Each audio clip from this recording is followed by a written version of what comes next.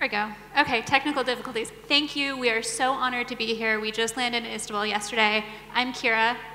I'm Jake. And we're here to talk to you about how to leverage Lean for your startup. And we want to really focus on not only the big picture, but tips and tools that you can take home and put into practice tonight. My background, I've worked in government, I've started a company in southern Chile doing fashion, I've managed entrepreneurial programs, and now I'm the director of academic and government relations at Launchpad Central. Gives a click. And my background comes from running accelerator programs at the university level, so coaching hundreds and hundreds of startups, doing my own startup, and now helping thousands of entrepreneurs through our Launchpad Central platform do the Lean Startup.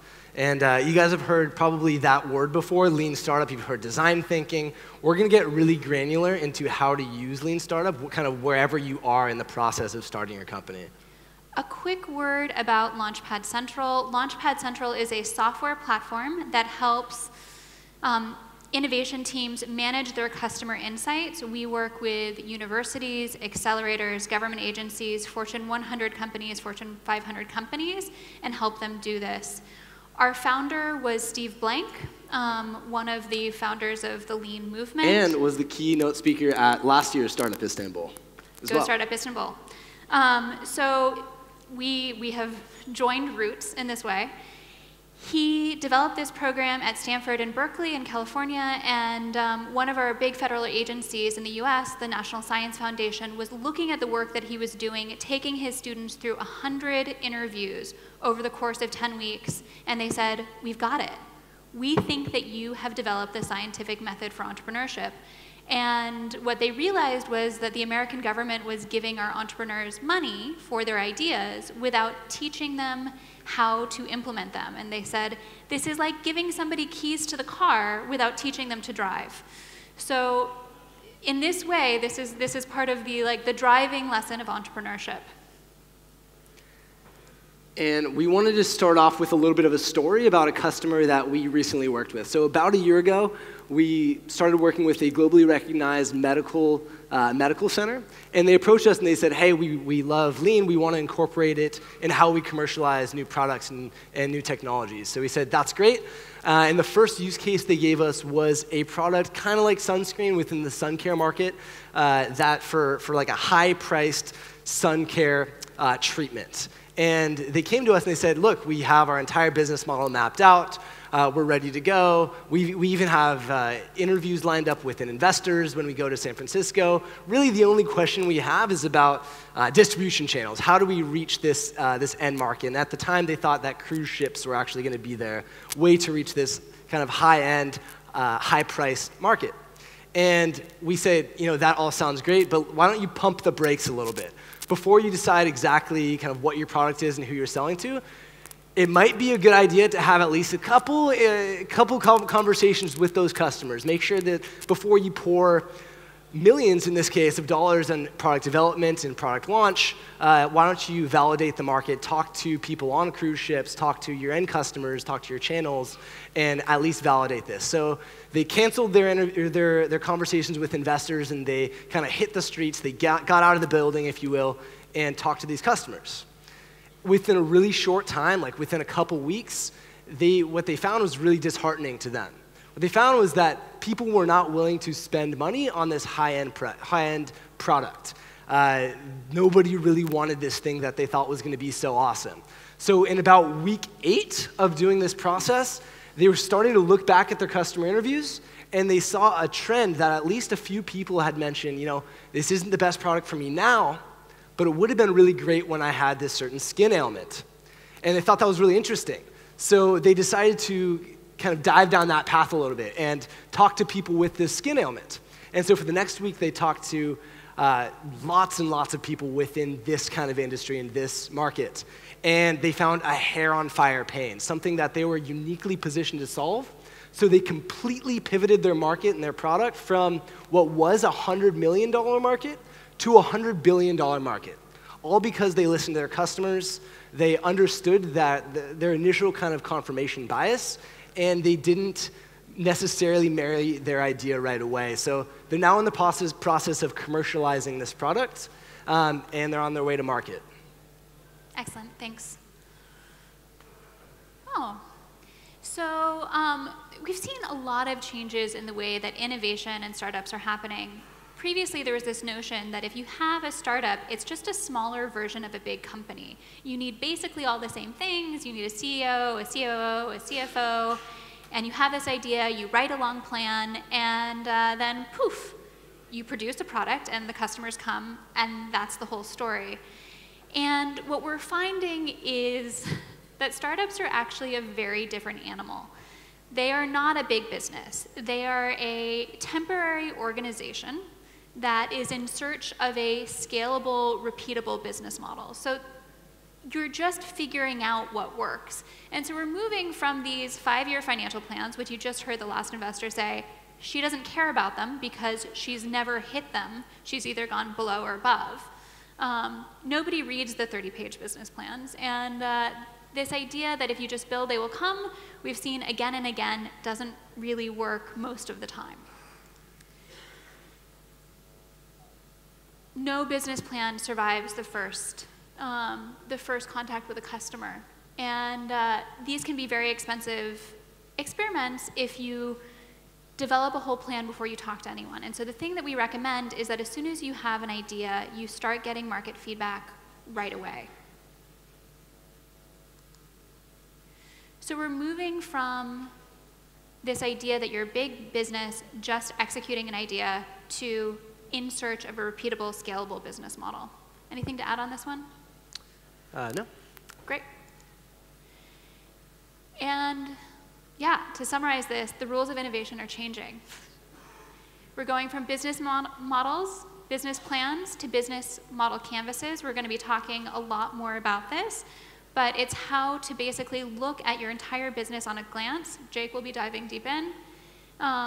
We're looking at customer development, not just after you've built your product and are ready to go to market, but while you're developing the product so that you're building the thing that people really want.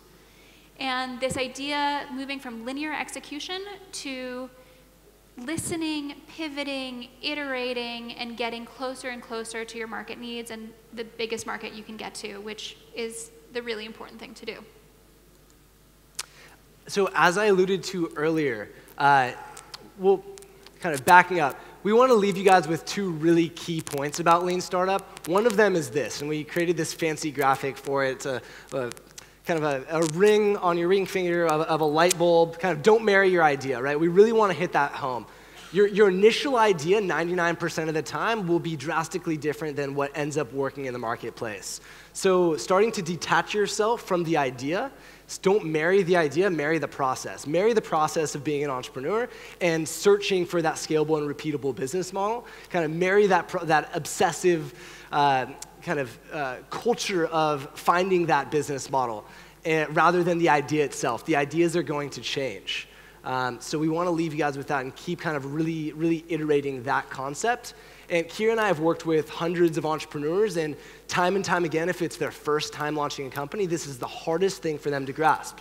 They're very, very excited about their first initial concept, and oftentimes closed-minded to kind of changing it around that. And after conversations as well with investors, that's a really tricky mindset to get into, right? As an investor, as a coach, you want to be coachable, listen, adapt, change, be flexible. One of the best attributes you can have as an entrepreneur is the ability to sit back, listen to your customers, and adapt accordingly, build the best product for those customers. And one of the best ways and kind of only ways initially to do that is by getting out of the building, right? This is Steve Blank's mantra. Maybe you guys have heard of it before, but the answers are not inside the building. The answers aren't on a whiteboard with you and your team kind of talking about what the problems are and what the product should be. They're outside, right? So it's talking to your customers, talking to your channels, testing your products in front of your customers, getting feedback on your prototypes early on. Again, this entire idea of engaging the customer in the beginning rather than launching the product and engaging with them then after you've spent all this time, maybe your life savings, et cetera, on launching this product. And something we'll get back to time and time again is this process is not just for your first initial product launch. It is highly continuous. So as Kyra mentioned, we work with Fortune 500 companies that also struggle with this process of how to launch new products, how to launch new features, how to de-risk this, right? The trickiest and most kind of common aspect of a startup is the idea that your goal is to de-risk the company. How can you de-risk it? Is what investors are thinking, it's what you're thinking, and this is one of the best ways. You're testing it before you launch it, essentially de-risking the product. Business model canvas. Has anybody seen this before, the business model canvas? Lots of hands, about half the audience have seen this. Fantastic, awesome. So for the people that haven't seen it, it's your way of graphically depicting how your business creates and delivers value, right? So in all these different segments, this is your business, right? So this replaces that 30-page business plan.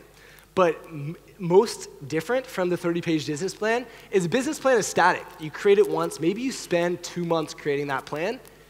This is not static. This changes, it adapts, it's flexible. You do it once, and then every single day you're adapting, you're iterating on it, you're constantly adjusting. And once you do your first product launch, you're working on the next one, the next feature, and you're mapping your business on the canvas. The idea is that kind of on day one of you kind of engaging in the process, you fill it out, but you fill it out with guesses, educated guesses and hypotheses for what you think your business model is. And you get very specific about that. And I'll dive deeper into 2 different aspects of the business model canvas. Value propositions and customer segments. When you're just starting out or when you're just releasing a new product, these are the 2 most important ones to hit home first. And the reason is they get at this idea of product market fit. And if you don't hit who your customers are and the value that you're providing to them, the rest of the canvas doesn't matter. How you're going to get money, who you partner with, what your channels are. None of that matters unless you have an awesome product or service that's solving a real pain or adding real value to a very specific customer segment. Starting with customer segments, these are who you are creating value for. So these are your paying customers. Let's say you are a social media platform. Your paying customers might be advertisers, right? So getting specific on who those advertisers are, as specific as possible. And then your users are also people that you're delivering value for. Very important that you get extremely granular, at least in the beginning, on who these people are. How old are they?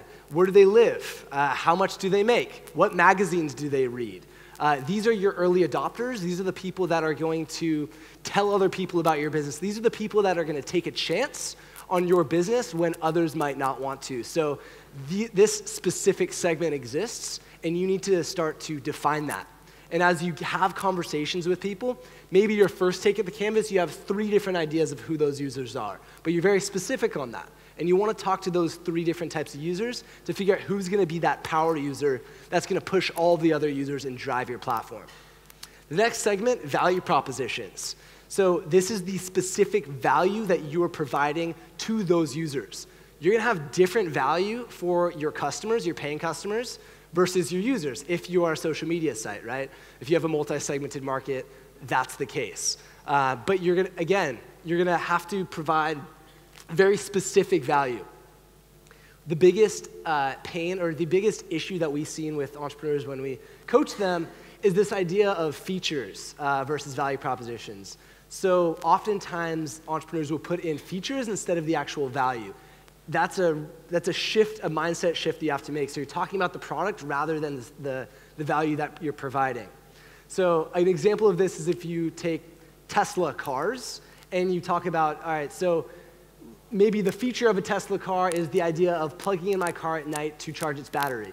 But the benefit, the value that I'm providing is saving the environment and saving money on gas, right? That's the value that I'm adding to it.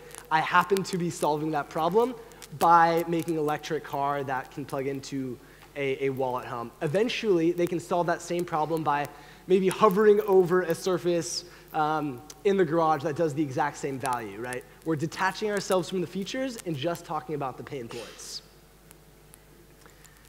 Customer development. This is the process for testing your hypotheses through customer interactions. And you can have lots of different types of interactions, and we'll talk about that in a little bit. And when you start to engage in this process, after you've mapped out your business model, it's time to start designing your customer development experiments. And this is a really kind of simple step-by-step way in doing this. First, identify which hypotheses you're going to be testing. You can't physically test every single one at once, so we want you to focus on which are the most important at any given time in your business model. Which are those assumptions that, if you are wrong about, are going to kill your business? You can't be wrong about these. Again, if you're just starting out, these are your value propositions and your customer segments. How will you test them? Will you go out and do customer interviews? Will you take a prototype out and watch customers use this? Do you have an MVP that you can test? Are you doing A/B testing with your website? Again, we're going to get even more detailed as this presentation goes on. What will you measure? How will you determine success or failure?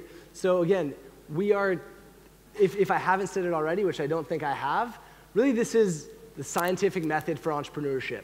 You have a hypothesis, you design an experiment, create your metrics for success, learn from those, and do it again, right? It's nothing new, it's the scientific method. It's been proven in our societies for thousands, I don't know when the scientific method was created, but a long time, right? And so that's the idea, is you need to figure out how you're gonna measure success.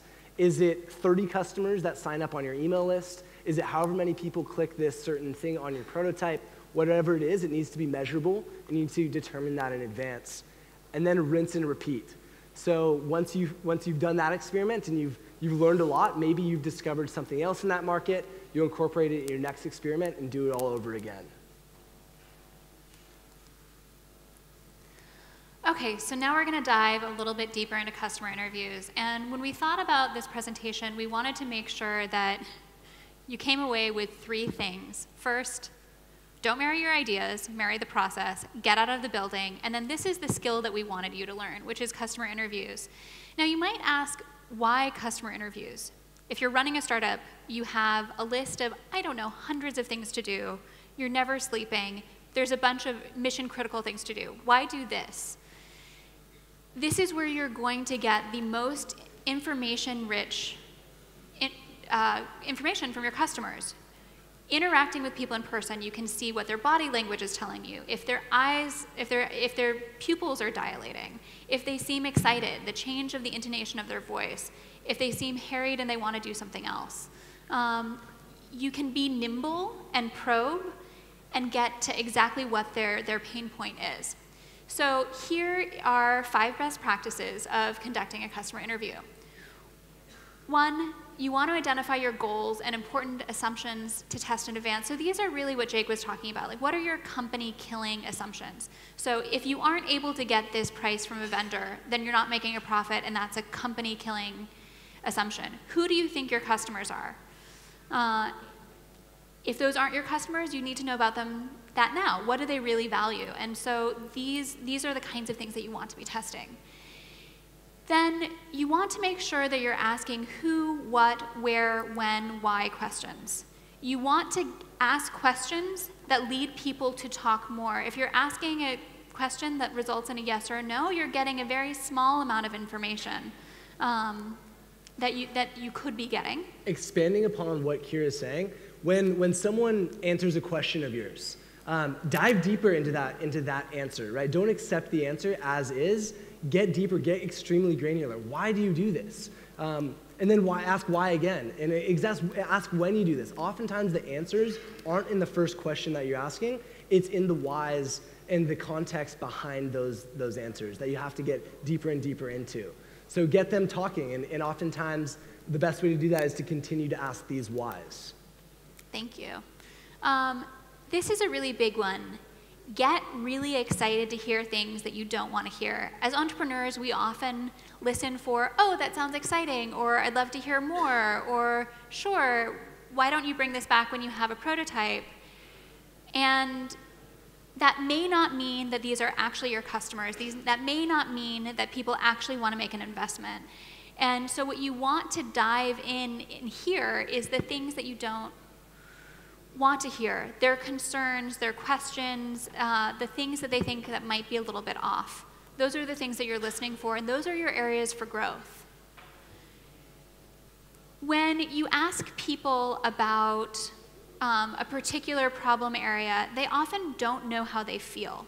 But they do know how they act. And so if you dive deeper into people's behavior patterns, if we're going on the social media, how do you feel about Facebook? Well, I don't know how I feel about Facebook. Well, when do you use Facebook? How many times a day do you use it? How long are you on for? What kind of activities are you doing? How many people are you connected to? What kinds of interactions do you have? Are you meeting new people? Are you just staying connected with people from the past? These questions I can answer, and you can probably answer too. How I feel about it is an entirely separate conversation that I don't really have access to.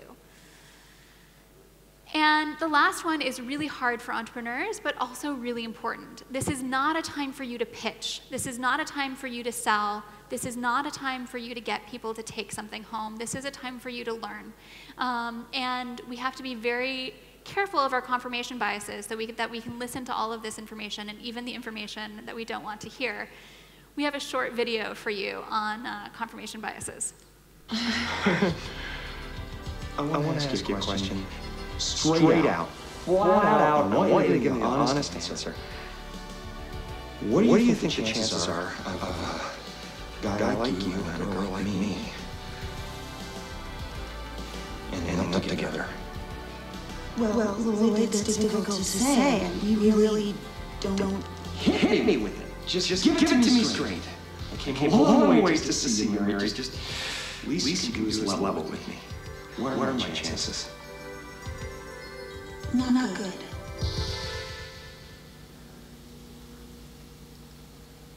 You mean not good like 1 out of 100? I'd say more like 1 out of a million.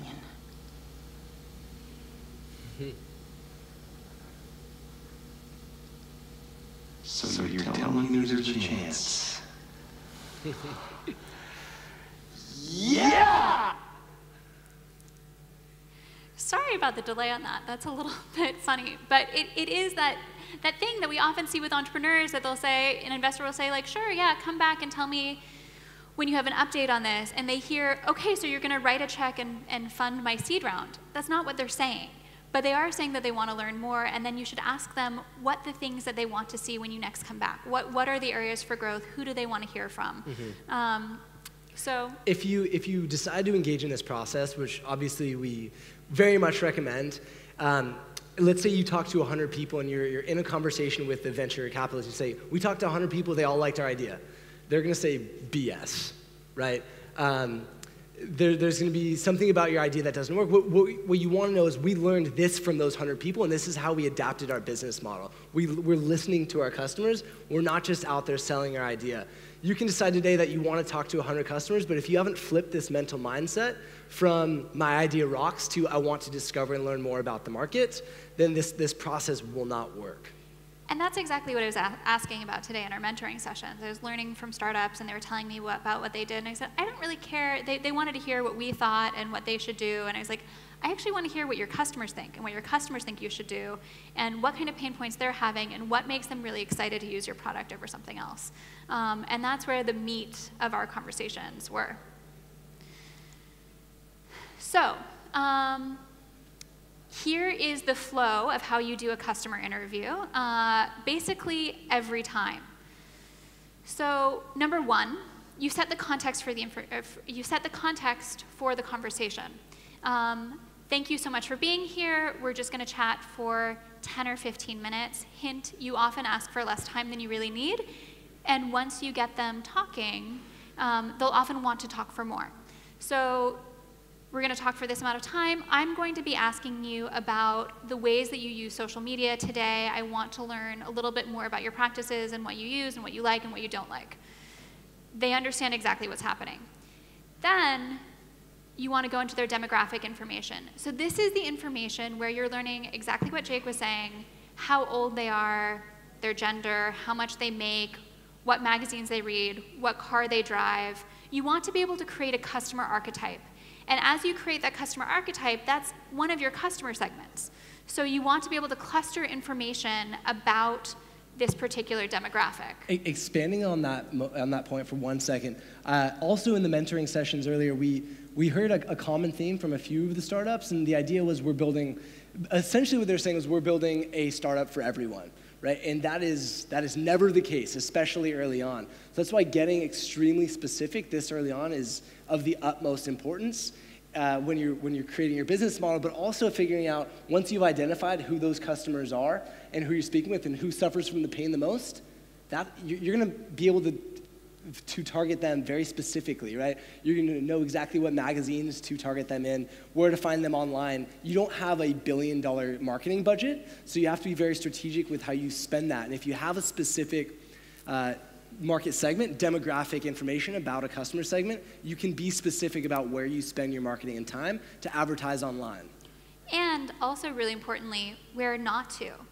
If you think that your whole demographic is, young moms who shop at a particular grocery store and do their exercise classes in a particular place, and it turns out they don't care about your product at all, it's really valuable to know that earlier on, so you're not wasting all your marketing dollars trying to get to those people. So then you want to learn about their behaviors. This is the behaviors versus feelings thing. So learn about how they're currently solving the problem that you're trying to solve. So there's a rule of thumb. If your product is 10% better than what's out there, you're probably not going to get any traction. Guess how many times better your product needs to be in order to be adopted than its competitors?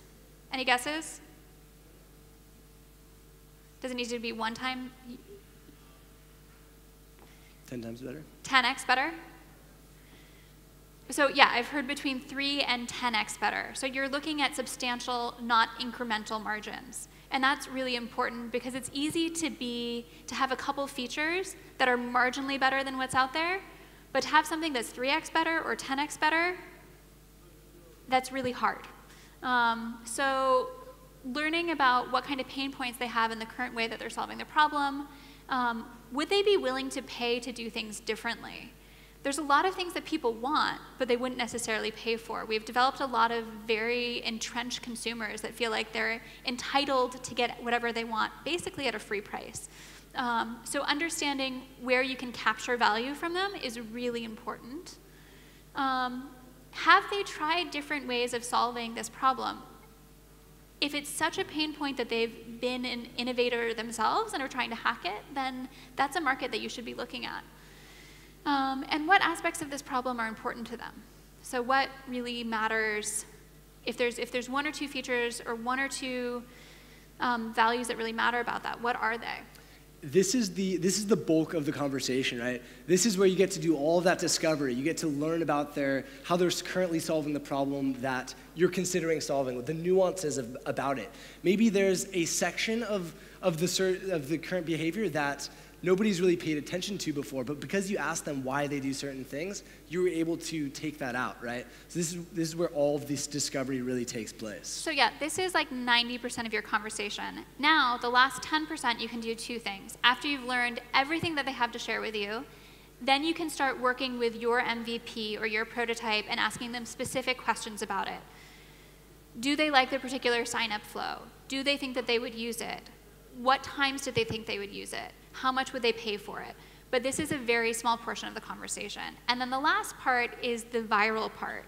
So if you're really serious about doing customer interviews, you may talk to over 100 people in a number of months, and it's hard to reach that many people quickly, and your first tier of your network dries up within a week or so. So always ask for introductions. Tell them how grateful you are for their time and that you'd love to talk to them again, and is there anyone else that's like them that they could talk to?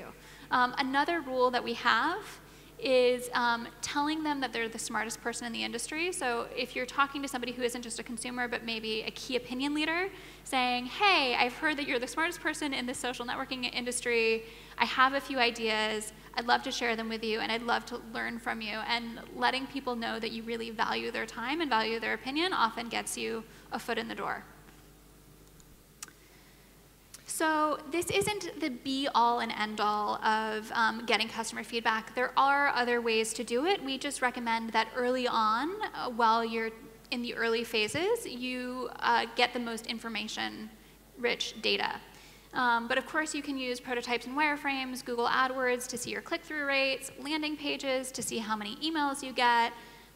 You can interact with online communities like blogs, like Quora, like Reddit, and surveys, which are great, but should be used in a very specific capacity. Yeah, the same methodology holds true with all of these different ways of gathering feedback. It's all customer development, right? So you define your hypotheses, you build the experiment that you're gonna test these hypotheses, you engage it, you measure, and then you learn and repeat, right? So whether you're showing a prototype to someone, you're showing it to them testing a very specific feature or a very specific value proposition of your product to gain feedback on, again, to measure the results and then repeat the experiment. Great. Okay, so now it's your turn. We are going to ask you to do the thing that no other speaker asks you to do, which is take out your phone, open up some notes, and we're going to do an exercise from here to there. So our first question, phones out. Our first question are, what are your company killing assumptions? What do you have to get right in order to make your company successful? We're going to give you a minute to write some answers down. And the things that you want to be focusing on are, like, what are the features that are really critical? What is the pain point that you need to solve? Is it a channel partner? Is it a price that you need to secure in order to be price competitive? What are your company killing assumptions? If your entire business model is kind of posed on one value proposition or one differentiating aspect of your business, you better be darn sure that the customers also feel that pain enough, 3 times as much, in order to kind of validate the idea in the business model. So what are those key things? It could be any aspect of the business model canvas.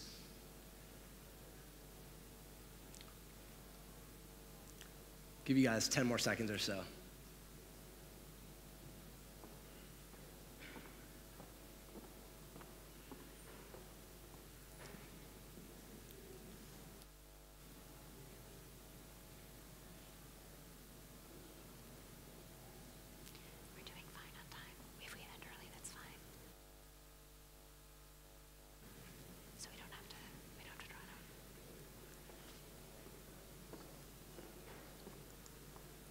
Okay, next one. Who do you need to talk to test these assumptions? So this could be a potential customer segment. This could be a manufacturer. This could be a distribution channel. This could be a key opinion leader that you need their opinion in order to penetrate a certain market. Who are these people that you need to talk to? This is your time to get extremely specific, like we've been mentioning throughout the presentation. How old are they? What are their habits and routines? Where do they live? Are they in an urban city? Right? Get very specific. Is it a local market?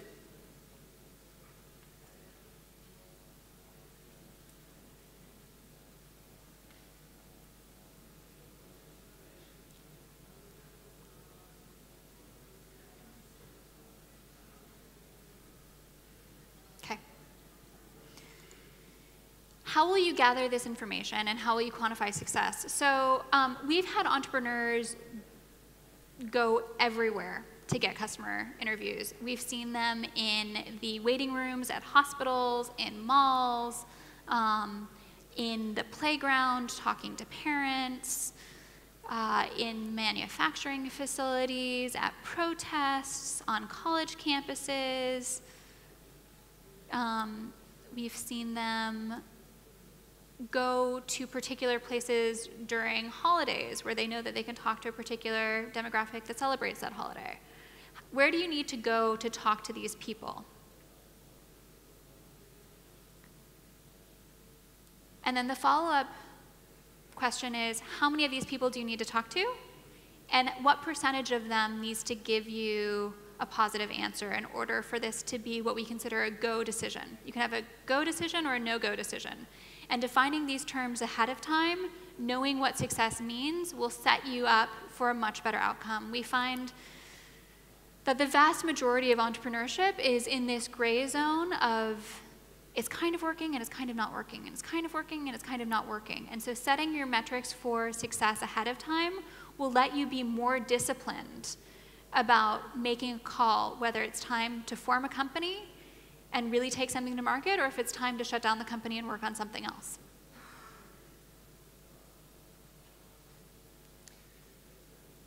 Would anybody like to share their responses?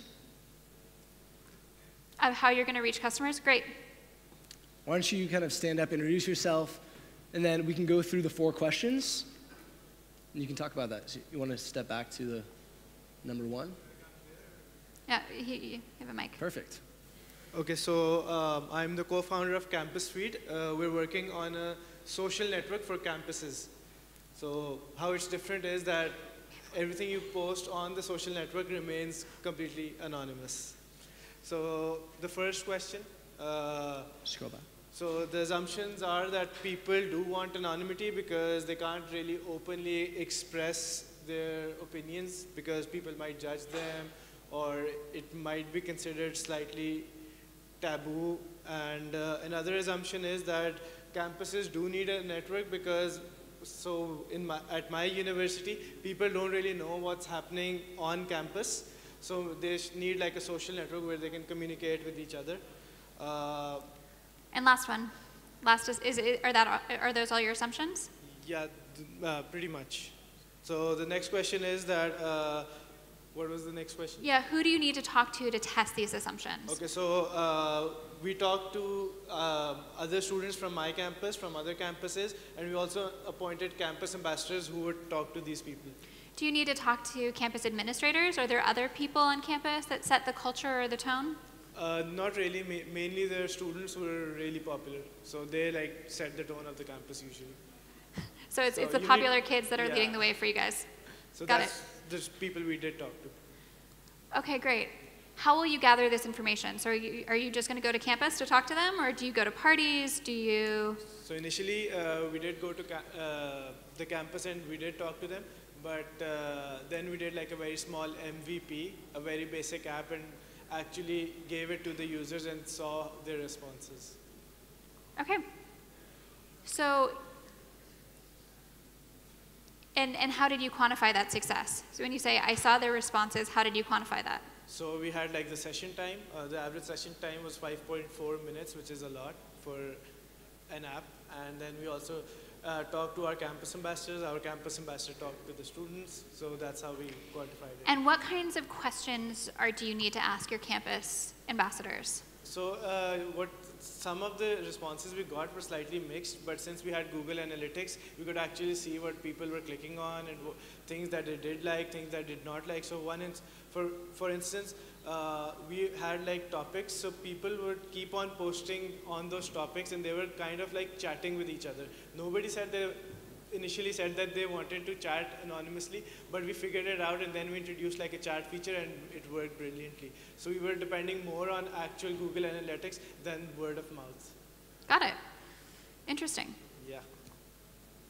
That's great. Thank you for sharing the story. At this point in time, everybody, we kind of skipped this slide, but the idea is, what are those questions that you're going to ask to solve that problem?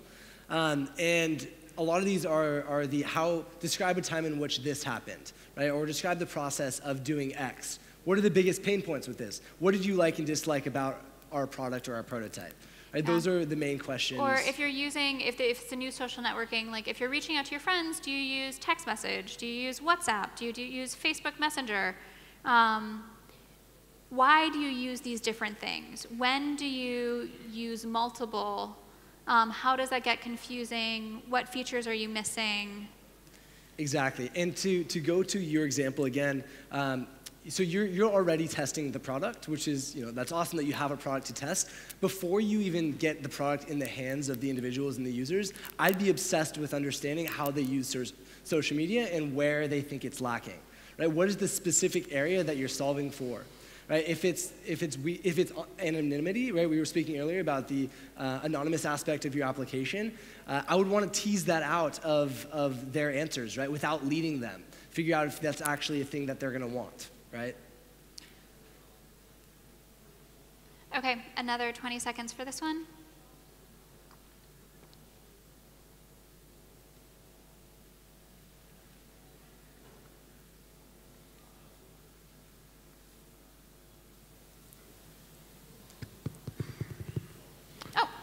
Hello, I'm Hi. Levent. I'm Levent from Ivera, Digital Music Distribution. And can I see the questions again first? Oh, so what kind of questions will you use to talk to your customers? But we're doing digital music distribution. We have a solution for content owners, digital music content owners to distribute their music via all relevant outlets like Spotify, Deezer, iTunes, and so on. So therefore, they can use our software to make their music available on all the major outlets. So this is for artists to make their music available? Yeah, yes. That's for independent music producers, which is about 20 million around worldwide, which hardly have access to the major music outlets around the world. So with our software, they can now make their music available on those outlets. And when people stream their music or download their music, then the money goes to our software. They can see how much money they made on each outlet, and then they can trigger the payout. So the questions we would ask is, how do you distribute your music right now? How do you make it available on those outlets? And the answer would be like, not at all at this moment. And are you willing to pay? And how much are you willing to pay for that? There are lots of questions that you can ask as well in that process. What are how do they currently solve this? What do they care most about, right? During this process, is it trust? Is it just making money? Is it the convenience? Is it speed? You know, there are lots of different value propositions that you can Why do you want your music out there at all? Do you want to make money, or do you want to just promote it? Yeah, exactly. And those are the things that you will highlight on your website, in your marketing materials, in the product itself. But without speaking to them first and truly understanding the process and the pain points, it's really difficult to just guess at it. And you'll have to continue to guess at it until you get it right. Right. Sounds like a very interesting product, though. Thank you. Thank you for sharing. Thank you.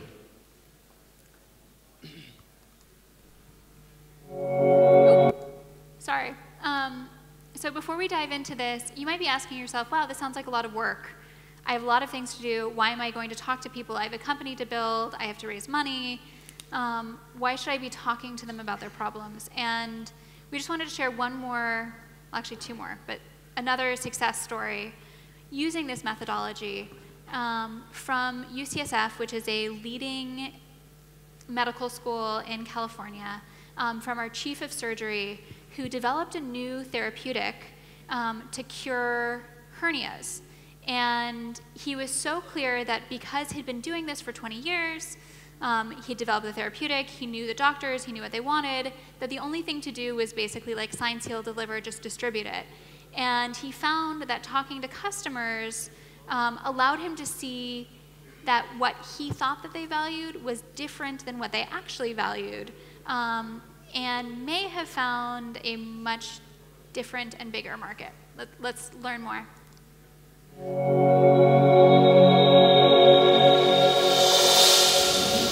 So we're Vitruvian Medical Devices, and our product is something to treat hernias before they happen from people who have surgeries. We've had 14 interviews. We changed our canvas a little bit. We are talking mostly with surgeons. So of the 14 interviews that we did, over 2/3 were with actual surgeons. When we said that we had a product that might cost $1,000 that would prevent a hernia, they said they would pay actually $20,000 if we had a product that could prevent a bileak. So Hogarth's pupils dilated at that point. So not the surgeons, but his pupils dilated. If we could prevent the bileak for that surgeon, they would pay a lot more money for that. But for the product that we're proposing, they even thought $1,000 might be too high for that. That would be too high of a price to pay for that product. So these are the things that we learned. Awesome. So did you feel like this was a worthwhile week? Did you learn something? Oh, it saved us probably several years worth of. No, seriously. No, seriously, because our thought is that surgeons would embrace this, right? And so what we didn't realize is that they're not embracing it because they don't think it's a problem that they have. And what was the last phrase you used before I interrupt? This would save you several what? Years.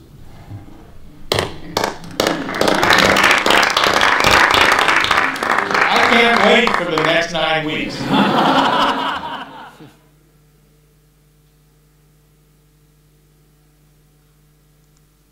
So the whole point is that you might be thinking that you need to drive quickly towards your market as quickly as possible, but actually stopping and talking to people might save you years of your time and in your investors' money going in the wrong direction. And so you want to have the market sanity check and make sure that you're doing it right.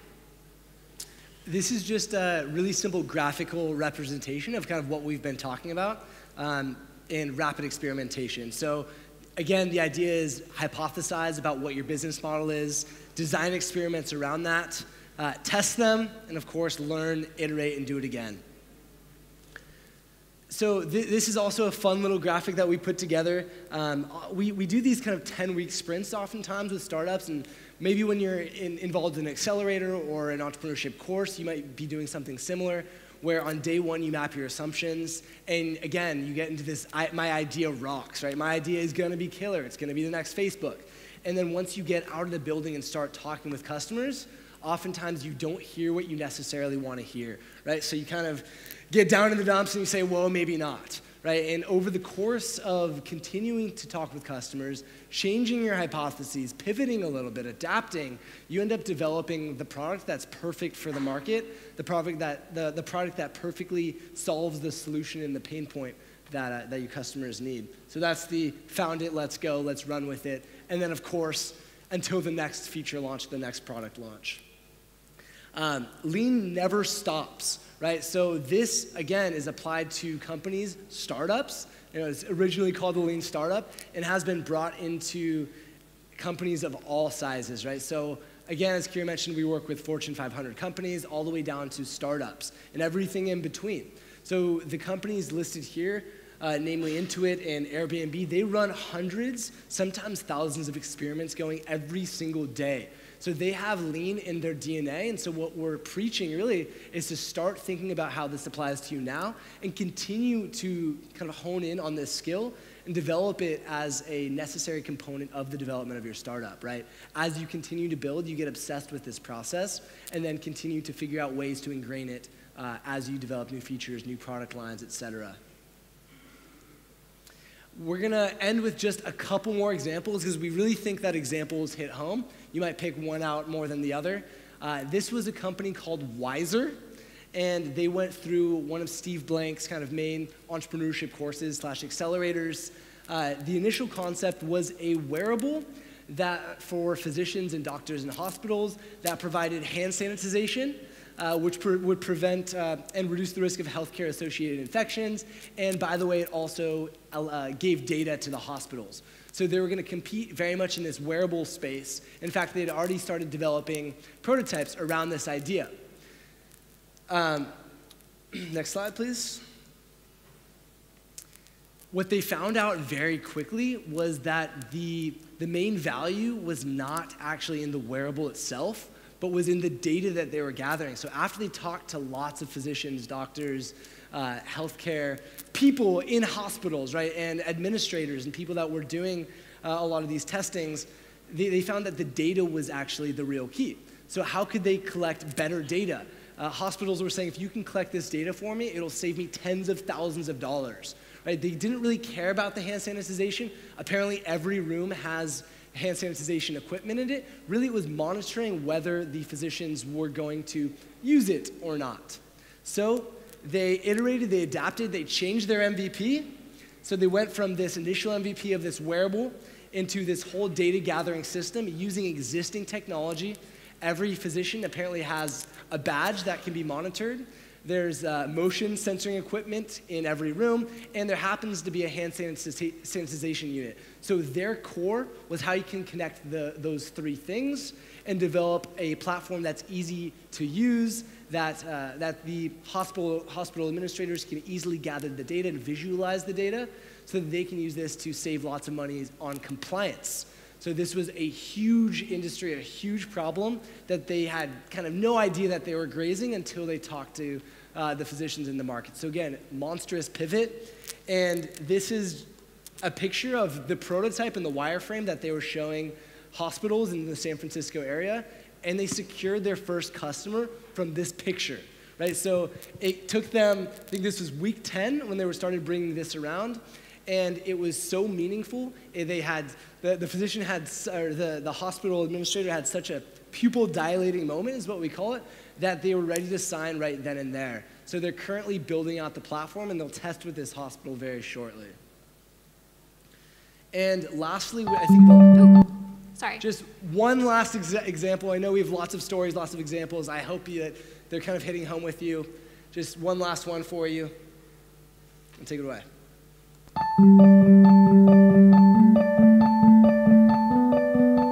I'm Lee Redden. I'm the CTO and co-founder of Blue River Technology. I'm a roboticist, and my expertise is in computer vision and machine learning. I'm Jorge Herod.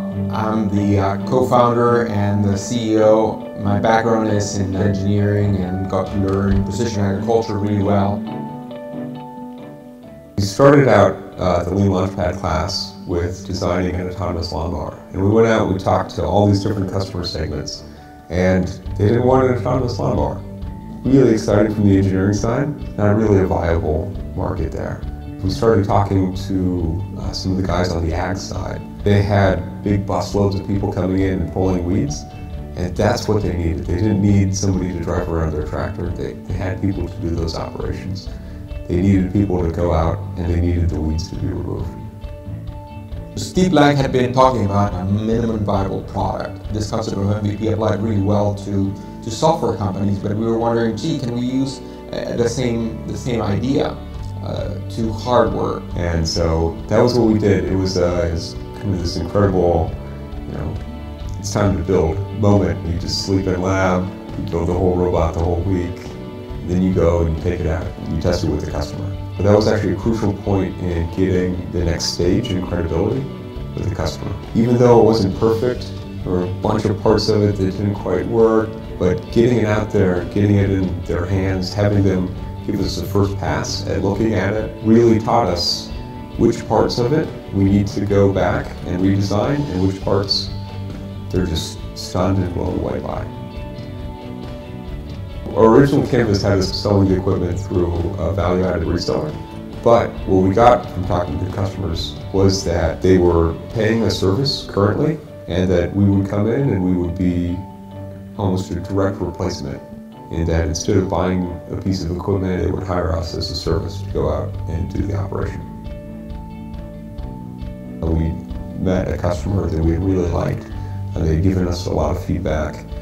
They were very willing and actually tried to build lettuce thinners at several points in their history. So this was kind of like a light coming on, in that if they're willing to go out and try to build these machines, they really have a pain point.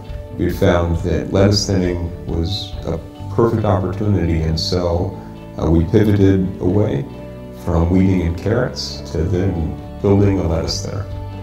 We were able to raise money from angel investors, get a grant from the NSF and SBIR grant. We were able to show a prototype to our first potential customer, the largest lettuce grower in the US, and get them excited. And with that excitement, we were able to bring some of the VCs to even see that machine in the field, talk with the customer, and eventually get our Series A funding from Khosla Ventures, which is a prime VC, especially in the area of agriculture. The value of using Launchpad Central is it helps organize your team into using the different tools. So that way, 3 weeks later, and you've done all these different customer interviews, they're not tagged all through different emails, that you can actually track and see which pivots you've made, why you've made those, and be very cognizant of the process that you're going through. And without going out and talking to customers, we wouldn't have gotten their insights. And so the customers have way more insights than we had, and that we could have come up with different sets of machines, but they had been thinking about their own problems for so long. If you just go out and you try to sell, maybe you'll find some buyers, maybe you won't, but you really won't be learning about what you should be doing.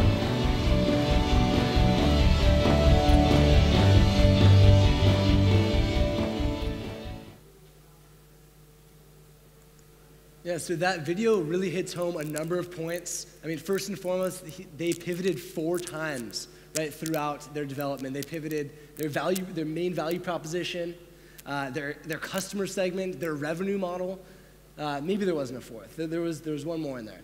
But again, they weren't married to their initial concept. They wanted to learn about the market, test their prototype, bring it out in the field before they went into mass manufacturing. Because of this process, they were able to build something specific and build a business model around it that was specific for their industry and raise lots of funds around that. I just wanted to say thank you so much for being here.